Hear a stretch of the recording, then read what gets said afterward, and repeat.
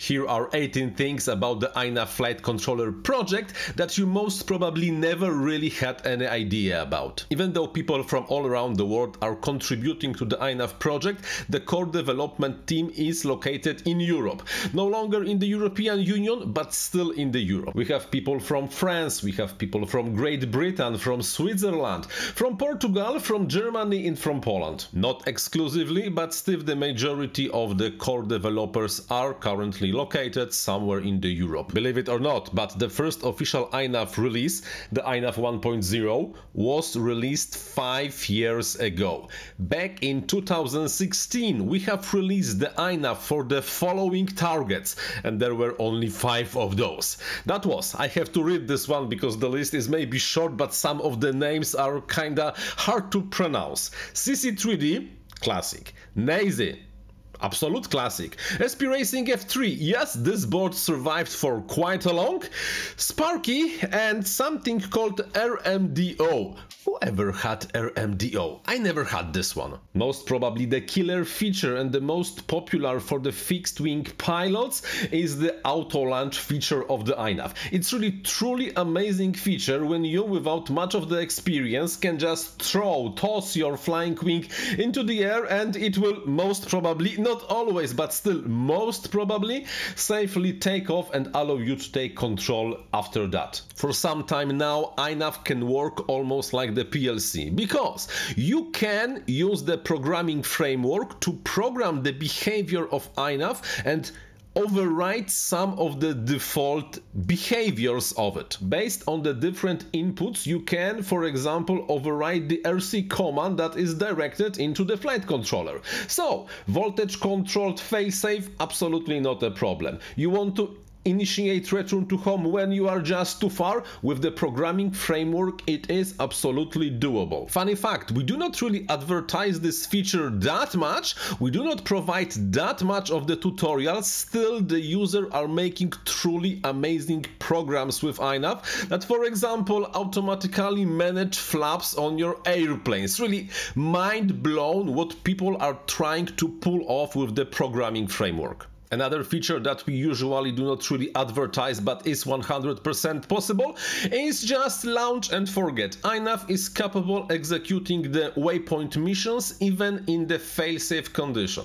By default, of course, it will go home and try to land, but if you change one of the settings in the INAV configuration, when the mission is executed and you hit a failsafe, the mission will continue and the airplane, usually airplane but not really always, will just finish the mission, go where it started and maybe even land and do not crash that much? Yes, because INAV on both fixed wings and multi-rotor can land after the return home or the completion of the mission. It will go where it started, circle down or just slowly lower the altitude, at one point even disarm and just wait for you to pick up your model. Just like Betaflight, INAV is the far cousin of the MultiWii. Yes, the same old MultiWii that was written so many years ago for Arduinos and accelerometers and gyros taken from the Nintendo nunchucks. Sometimes people assume that INAV was forked from Betaflight. This is not true. Both the Betaflight and the INAV were really forked from the same source,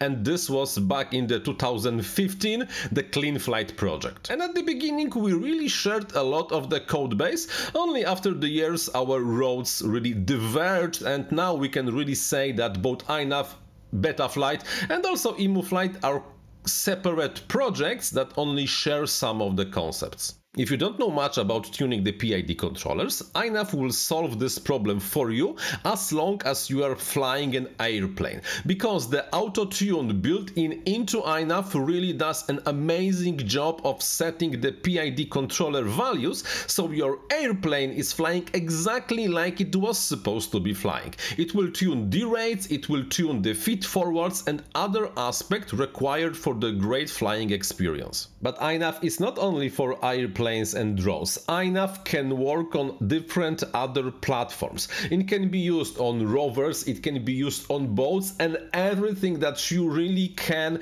put motors, servos, gyroscope and accelerometer on it. All thanks to super flexible mixer when you can assign any function to any motor or servo so that your device can keep the stability in the air or in the ground or in the water. Really depends 100% on you and your requirements. Yes, the flexible mixer greatly simplifies the process of setting INAV on different experimental platforms. Because you want to have the INAV on the bicopter? Absolutely not a problem. You want to have it on the single copter? No problem at all. Some kind of the rocket with only 2 servos and even the rocket engine?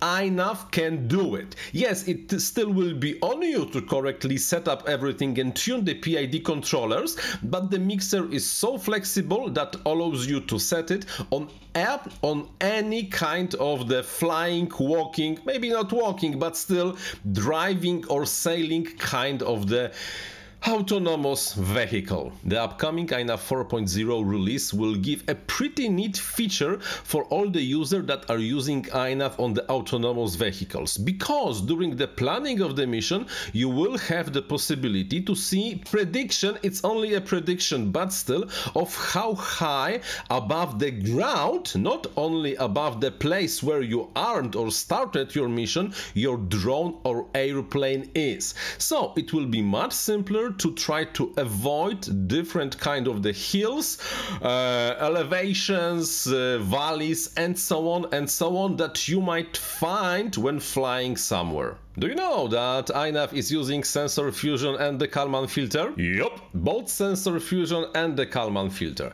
Although the Kalman filter is only for the gyroscope prediction to give it better prediction of how really the gyroscope signal looks like, but the sensor fusion is there. But we are not using the sensor fusion to get the data from 2 gyroscopes at the same time. We are using sensor fusion to combine the information from the gyroscope, accelerometer, magnetometers and GPS to have the information about very precise position and both the altitude. You can, and it's pretty fun to fly INAV without magnetometer and the GPS, because those 2 sensors are only an option when you want to use them. But if you don't, INAV delivers a pretty neat flying acro performance that works really pretty great on 7 inches, works pretty amazingly on Cinewhoops, and everything bigger than just the 5-inch multi-rotor drone. So far, more than 300 people contributed to the INAV flight controller project. And I'm only talking about the firmware, because if we add also the configurator, the list will grow. Last week when I checked, exactly 301 different developers